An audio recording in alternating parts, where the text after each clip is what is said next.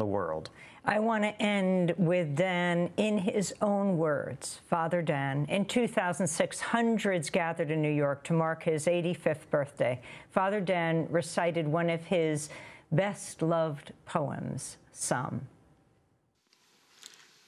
And this poem was played before tonight, but I'd like to dedicate it to all of us who come here and who keep at it. Some stood up once and sat down. Some walked a mile and walked away. Some stood up twice and sat down. I've had it, they said. Some walked 2 miles and walked away. It's too much, they cried. Some stood and stood and stood. They were taken for fools.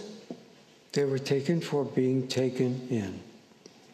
Some walked and walked and walked. They walked the earth. They walked the waters. They walked the air. Why do you walk?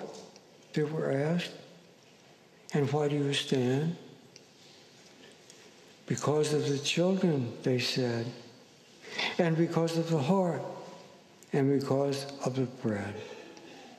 Because the cause is the heart's beat, and the children born, and the risen bread. Thank you. Father Dan Berrigan, on the occasion of his 85th birthday, he died this weekend, just shy of his 95th birthday.